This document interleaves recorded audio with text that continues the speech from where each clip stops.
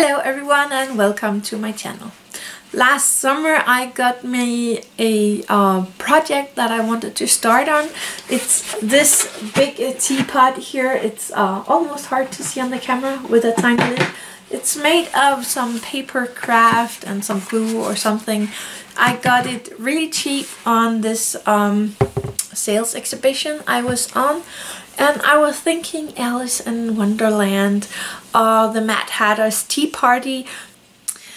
I hope to get as much as possible from the tea party in here. It's not that big of a spot for 1 to 12, but I would at least have 1 or 2 tables in here. Maybe the cat, the Cheshire cat, or what the name is, the mouse, or something. I'm not good with characters, but let's try. If you have some ideas for what more to put into this tea party, please let me know. But first of all, we are going to cut it open and take a look at the outside of the teapot and make that really nice and pretty. And then we will work on the inside. So, see you on the table. So here is the pot with the lid. And it's huge. But first of all, I'm going to take it as it is, go outside and spray it with a primer spray, just all over the outside of the teapot here, maybe the lid on both sides. I might have to glue the lid down here, but we will see. But I'm going to prime it now. Let's go back to voiceover, this way you won't be annoyed by all my crafting sounds. I am first drawing on where I want to open up this little teapot, and then I am going to use my X-Acto knife to cut it open. This took a while, so I did that off camera because that was easier. Yeah, just taking my time and enjoying the process.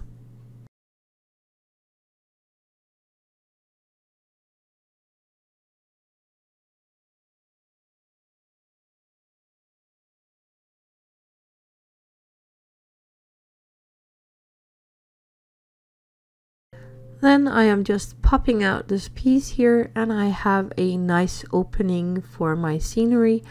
I have this granite spray in gray, and I really like this one, so I went outside and sprayed it. I placed the door back with some masking tape so that I didn't spray on the inside of the teapot.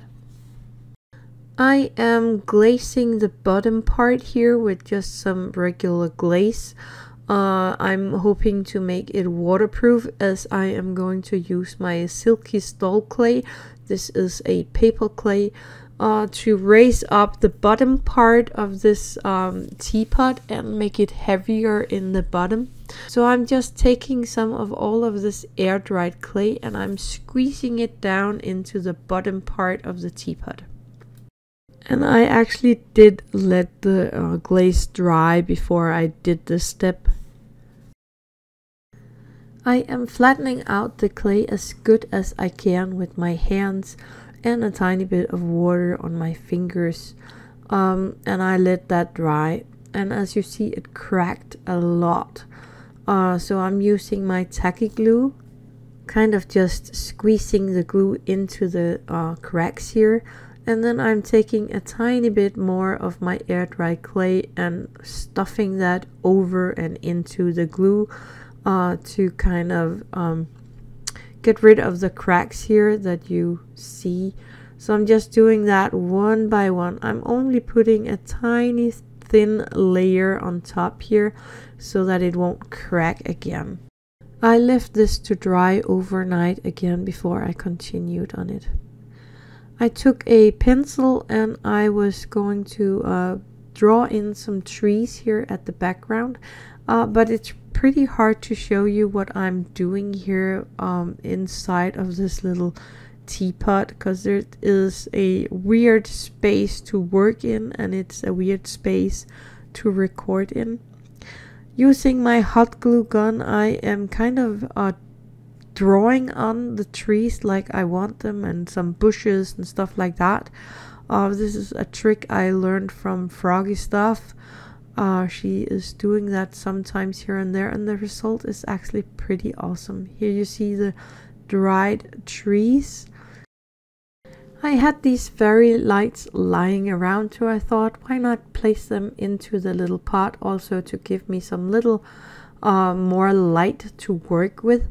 So I am gluing the battery compartment to the inside of the lid. It just fits there perfectly, so that was perfect. Then I'm just feeding the wire down into the pot, and I actually glued that around the opening on the top of the pot and the opening that we cut out here, and I glued it in with hot glue. This was really difficult to record, so I skipped that, but I actually used hot glue to glue in the fairy lights. Now I am using a blue Vallejo paint, and I am painting the sky part here, again mixing with a little white to make some different colors in the sky, and I actually think this turned out really neat.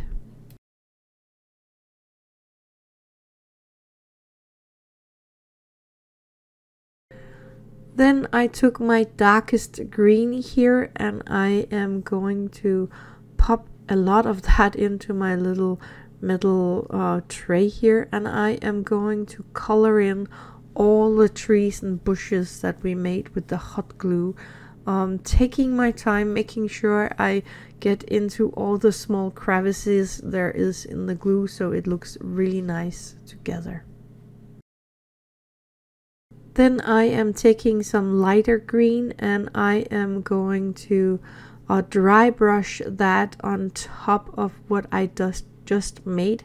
So I'm taking a tiny bit of the green on my sponge here, and then just swapping it over the green that I had. I also used a lighter green and a yellow for this, and here you see the results.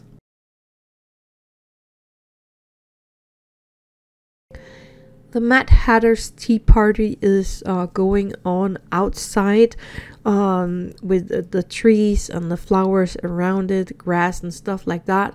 So I am using a piece of paper here to get the shape of the bottom of my teapot, because I want some grass in there. So I have this grass paper that I am going to cut so that it fits into the teapot here. And I have this template now that I can use to cut the grass out so that it fits perfect in the teapot. I cut out the grass paper to the size of my template, and then I am just using some of my tacky glue to glue it down into the bottom of my teapot or onto the air dried clay, and this is how that looks. I actually think that turned out really neat. Now for the outside of this one, I want to decorate this edge and maybe even the teapot itself. So I rolled out some of my air clay into a snake, and I squeezed that onto the sides here all the way around in the opening.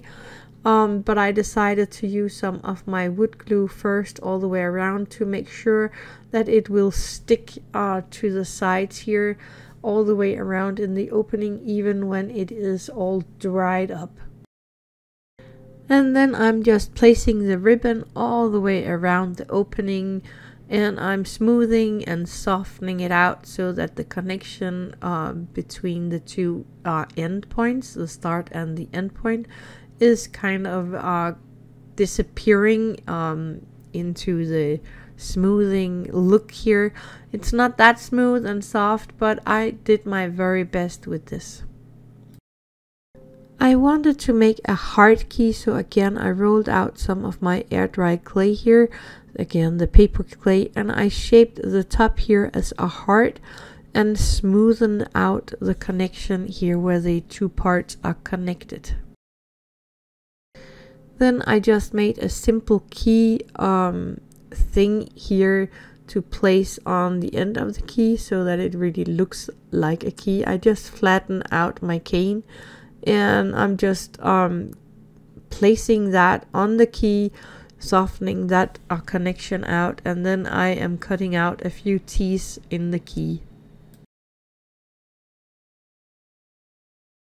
It does not need to be something fancy, it just needs to be looking okay, because I am going to paint this gold anyway and decorate it a tiny bit, so nothing fancy here.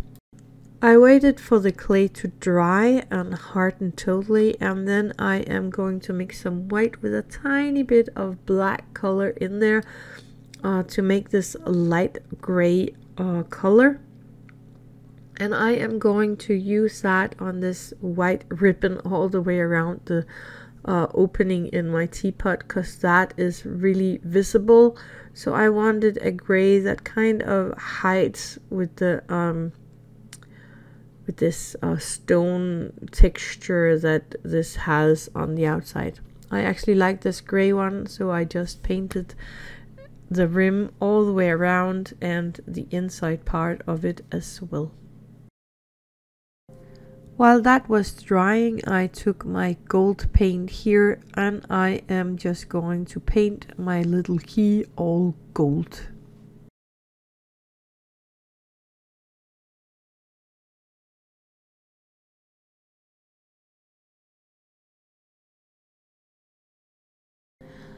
When that key was dry, I had some nice blue colored ribbon here and I am deciding where to hang the key. I think I want it here by the sprout. So I am going to take the ribbon here and wrap that around the neck. But first I took this bigger jump ring here in a nice golden color and placed that around the key, and then another golden jump ring through that first jump ring, and then I placed the ribbon through the second jump ring. Now I am going to tie the ribbon around it. I want enough to make a cute little bow, moving the jump ring so that I have it inside the knot for the bow here, and then I'm just gonna tie the little cute bow on top here.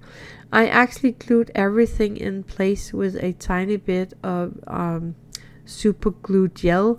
I'm not showing that here, but I did so that it won't run anywhere. Using a lighter, I am just giving this a tiny bit of a burn so that it won't fray when it has been hanging there for a few days or years maybe. The key actually broke for me here on the middle part, so it has this glued together look right there. So I decided to place a little bow of the ribbon right there as well to hide this little place where the key has been broken, and I actually think that looks really neat. I did not show that here in the video, but I took a head pin and placed a lot of cool beads on there in the rows that I like them, and then I made a little loop here at the top so that I can hang that in one of these golden rings. So I'm just opening this golden ring enough to place the little loop and to place this golden ring in the golden ring that is hanging in the ribbon here, and then I'm just closing that up again. And that is all there is for the start of the Alice in Wonderland the Mad Hatter's party. Next time I hope to be able to make one of the tables that is going into this little scenery here. I had a lot of fun with this. So I'm looking forward to the next part. Thank you so much for watching this first part of the Mad Hatter's Tea Party. I am going to have a lot of fun with this one. I hope you will enjoy that as well. So I will see you in the next video in a week from now. Happy crafting!